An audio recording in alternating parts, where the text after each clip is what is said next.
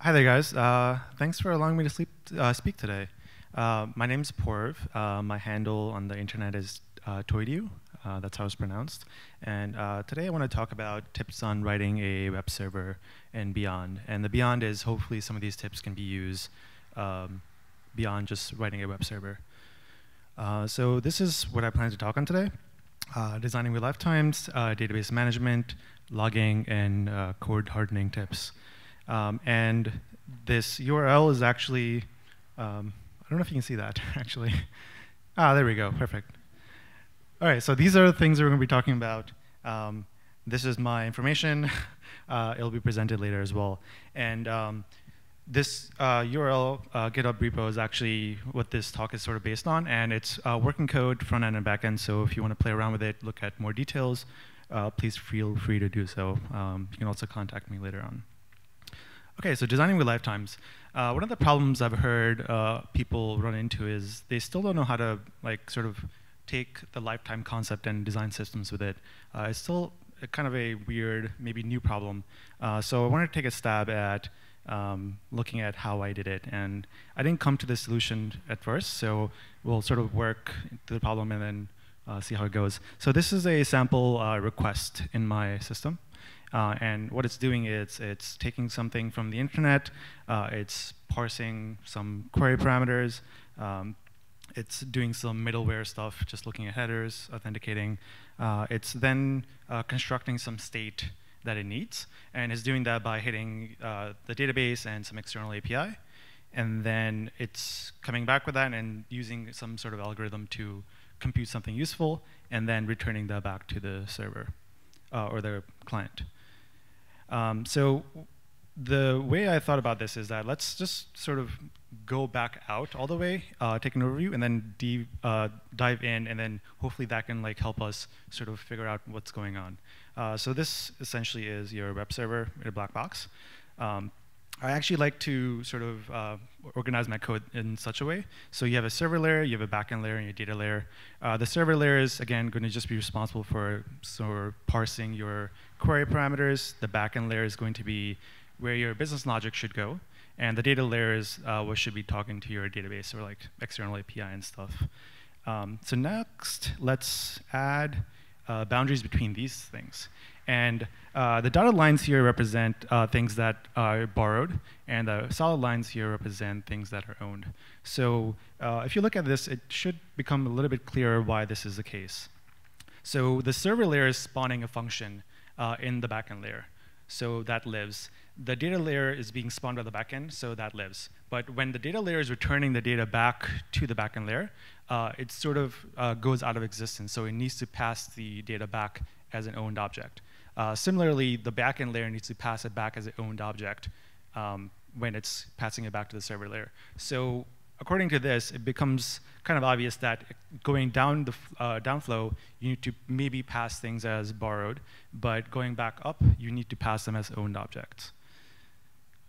So if you add a couple more components to this, the middleware and algorithm and the external API, based on this, it might be obvious what these lines should look like. And that's what they look like. Because the middleware is in the same sort of segment as a server layer, it can use borrowed data. The algorithm, same way, it can just borrow data, possibly mutably. And the external API, because it is sort of crossing these interface boundaries or these system boundaries, it needs to at least return data as an owned object. And then if we apply this to our request we saw previously, it ends up draw our boundaries, and it ends up being that's the case. And you don't have to read all this now. You can look at the slides later. But this is definitely not how I design my system. I didn't go out and draw the diagram and figure out this is what it needs to be. It sort of came about after a lot of sort of teasing at it. But then after looking at it, after it was done, it seemed like this is probably a good approach to doing something if you're trying something new. Hopefully it works. And I think it's probably a better approach than just going at it and hopefully hoping it works. Cool. So next, I want to talk about database management. So in my project, I decided to use Postgres. And one of the first things you should be doing, in my opinion, is setting up migrations. So people might be familiar with Diesel. Diesel is a great ORM. There's actually a CLI component to it that lets you manage migrations. And migrations, if you guys don't know or are familiar with, is essentially a way to migrate or manage schemas for your database. You can also evolve over time, maybe add a new table or new columns.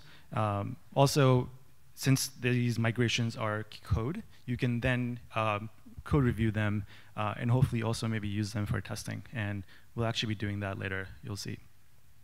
And all it's really doing is in the actual database, it's creating a table where it's keeping track of which migrations have been applied or which have been reverted, and that lets you sort of see, you can list them out and see like where you are in the world of your migration. Cool. And the next question I would beg that you might want to ask is, should you be using an ORM or just opting for raw SQL? And in terms of ORM, I'm going to be speaking primarily about Diesel. So Diesel is fantastic. It will actually validate and type check your queries at compile time. That's huge, and as a Rust developer, that's probably what you want. It will, however, yeah, so actually what that does is it actually gets rid of a whole bunch of runtime errors that you would otherwise have if you have a mistyped query. A con with that, however, in my opinion, and this doesn't apply to Diesel necessarily, is just an ORM is another framework that you have to learn. It's complex. It can be a whole lot of learning curve. And in my opinion, in the past, I've run into this, not necessarily with Diesel, is that if you try to do something very, very complex that's maybe not supported by the ORM, you are going to spend a lot of time sort of churning and maybe hacking away at it and possibly finding a solution. On the other hand, with SQL, you can, with raw SQL, you can obviously express the entire dialect there. So there's no sort of abstraction that you need to work against or through. So it's extremely easy to express what you want here. A huge con with this is that you're now responsible for manually checking that your queries are actually sane and won't runtime error. And as an example, this is what my code used to look like. Maybe you can't see that. But basically what I'm doing at the select is that I'm actually listing all the column names myself. I'm also listing the table name, and at the bottom here, I'm actually having to extract data by manually indexing into it. And those indexes need to match up exactly with where I'm querying them. So if they're sort of not aligned, this is going to just blow up in your face and cause a runtime error. And additionally, beyond just sort of having an initial code that works or not, it's really hard to maintain. So imagine you are maybe adding a new column table or column, and you need to query for additional parameters. You now need to change your code in at least 2 places, and since you're extracting this struct, you're probably going to need to change it in a 3rd place. That just means it's going to be extremely error prone and very, very difficult to maintain over time.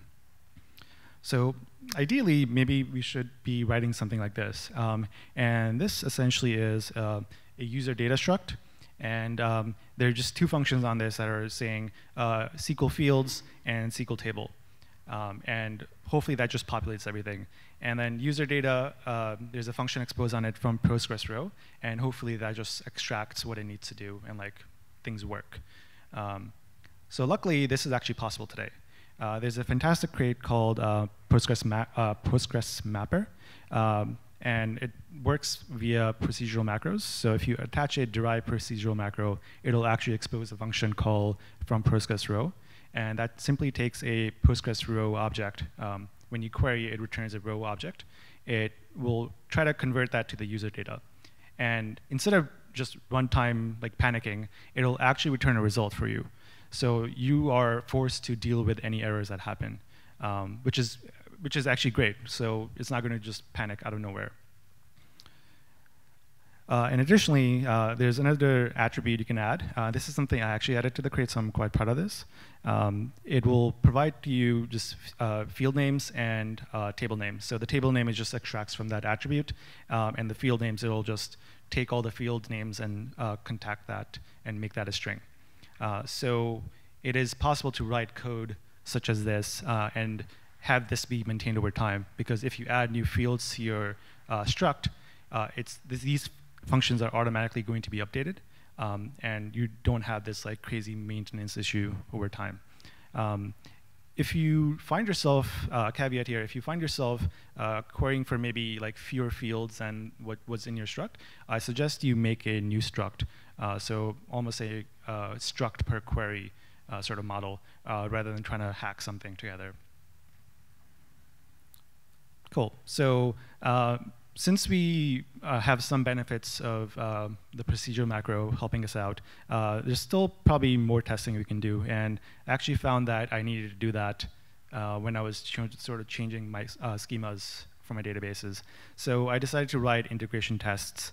And this is actually inspired by a blog post. I'm not sure which one it is. So if anyone knows, I'd love to credit them. But all this is doing, it's setting up the database, it's running a test, and it's tearing it down. And it's using this panic catch unwind function to actually check if the test that you're running panics. And it'll catch that, and it'll convert that to a result. And at the end of this, you can just assert that if that result was OK or not. And this allows you to sort of do the setup and tear down before that. There are a lot of caveats to the catch and wind. As a doxa, you should probably not be using it as a try-catch. So in languages, other languages is like a try-catch. In test, however, I believe this should be OK.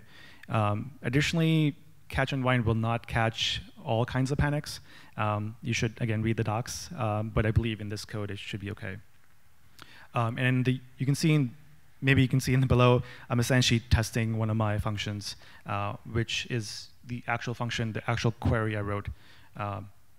And so I can verify that it actually returns something that I expect it does. Cool. So let's take a look at what the setup function does, because I think actually this is pretty interesting. So I'll sort of read through this if it's hard to read.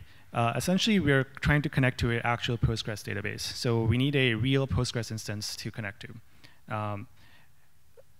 This means that we're actually going to be testing against something that hopefully we're going to be seeing in production. So it mirrors our production environment quite nicely. We then create a database.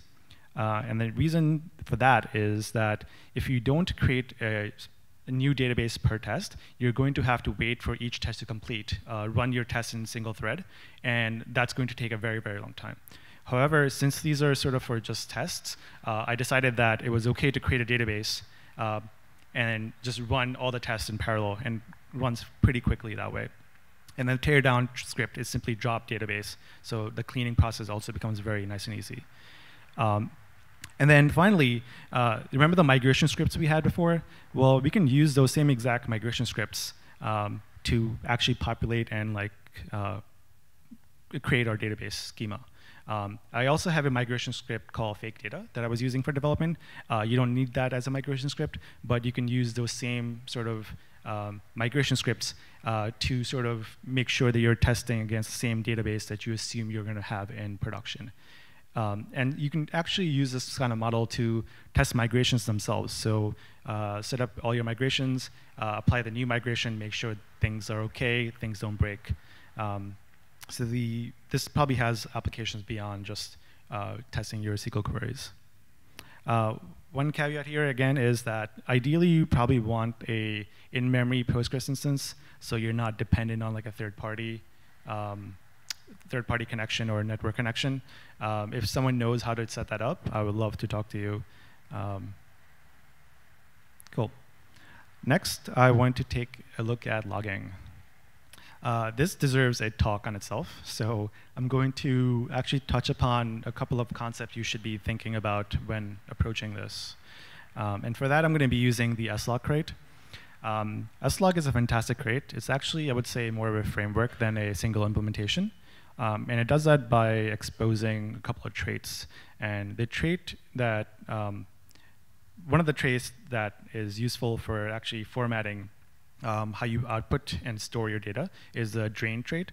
And you can use this to sort of specify, OK, I want a JSON formatter, or I want a plain text formatter.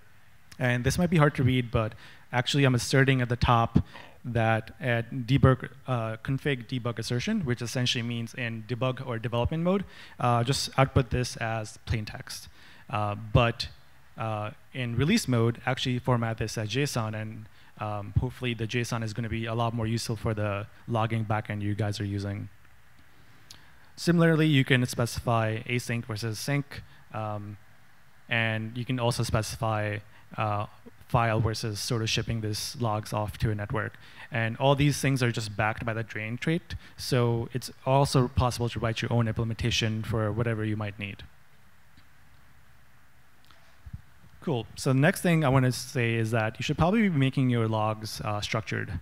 And what structured really means is the log should be machine searchable. So rather than having a whole glob of plain text logs that you now have to maybe write a complex regex query to like filter and search on something, you should have them as key value pairs. And the key value pairs can then be used to filter and search your logs. So an example might be, give me all errors that are associated with release 102, or give me all errors that are associated with HTTP code error like 500, or even like give me all errors associated with the particular request ID if you are tagging that. And then lastly, logs should be contextual, which means that you should be adding tags and context to the code path that you're hitting. What this means is that as you're passing these, your logger instance is what you're going to be passing through your code. These tags and contexts actually end up being additive. So you have a trace of, okay, it hit my server path, and then it hit my backend path, and then it hit my like data path, and this is where it errored. So I now know I got a network error, and it was in my data layer, not my server layer. It's going to make it easier to debug. And slog out of the box sort of supports that because the logger instance supposedly is quite cheap to clone. It's actually doing a pretty, it looks like a clone on like all the key values. So I don't know how light that is. So you maybe want to benchmark that yourself. But according to documentations, they're relatively cheap to clone and are additive. I do want to mention that when I wrote this, a crate called new framework called tracing was not available. Tracing also looks like a fantastic option. Tracing out of the box is meant for distributed tracing or distributed logging, and it's not necessary only for microservices. Distributed tracing is also really good for asynchronous code because you can't predict when your next execution is going to be, and your execution context sort of interleave. It attaches request IDs and allows you to sort of do that in an asynchronous application as well as a microservice application. So take a look at that as well. And lastly, I was really, really confused why there wasn't line numbers when I had my log. So I decided to use the line macro and create sort of a simple syntax macro to just wrap that in. And all this is doing is taking the error macro and just wrapping that and attaching the line macro functionality. So my logs now have line numbers, and I can easily tell which line in my code actually caused the error. And this works because the syntax macro is actually compiled or converted to code at compile time. So the line actually ends up matching with where this is used. All right, so let's look at some code hardening tips. This is more about just error handling. And this might be general knowledge, but these are some things that I found are actually helping me make saner code. So one of the things is that you should probably be declaring a global app error enum. And within this enum, you should be declaring all the different types of errors you can possibly see in your app. So for me, that's included something like not logged in, or database error, or not found error. Secondly, you should be creating a type alias for your error result. So the result can be, the success can be returning anything, and the error should be forced to return your app error, the fin error in my case. And then lastly, you should be enforcing that anything that returns a result returns the app result. And what this is going to do is that it's going to significantly reduce the API that the error API that you need to deal with. So you no longer have to worry about all the different kinds of errors that different crates and different libraries that you're using are going to create. You only need to worry about the fin or the app error that you are dealing with in your app. So the function, let's say example, is that a function is doing a SQL query. It could produce maybe a malformed SQL exception, or maybe it times out as it's causing a network exception. You no longer have to worry about that. The function is responsible for converting that into a fin error. And in this case, maybe a database error is what's most relevant. And you only have to deal with those errors now. So the point of this is that you're reducing the surface area of your errors that you're dealing with. And lastly, I found this to be good practice, sort of wrapping your errors, so the errors you return to your users, wrapping that into a struct, and adding 2 fields at the very least. And there's a balance here. So there's a code part to it, and there's a message part to it. The code part is what you're going to be using for developer. It's information for the developer. So things you can use to sort of extract of what actually happened. And the message is information for the user. The balance is because for the user, you probably want to provide them just enough information to tell them what's going on and how to resolve it. You don't want to dive into deeper of like, this is what happened because of this happened and this failed. With the code point of this, you probably want to express as much information so it becomes easy to debug when they come back to you and they report to customer service that this went wrong and this is the code. An example of this is that you can see at the bottom, maybe or not, there are 2 types of errors that cause the same error message. So a database error or a server error will cause the message an error occurred with the service. It's pretty generic, and the user shouldn't have to care about what happened because there's no way to recover this really. This is a system error that is going on with your system, so there's really not much they can do with it. They should probably return a 500. However, the code of these 2 things are different. So the server error is 20, the database error are 25. And these are just values I picked. But with this code, it's easier to tell, OK, so the server error happened, something's wrong with my system. Or a database error happened, OK, my database might be down. I should go check that out. And that's it for my talk. But let's see if we have some more time.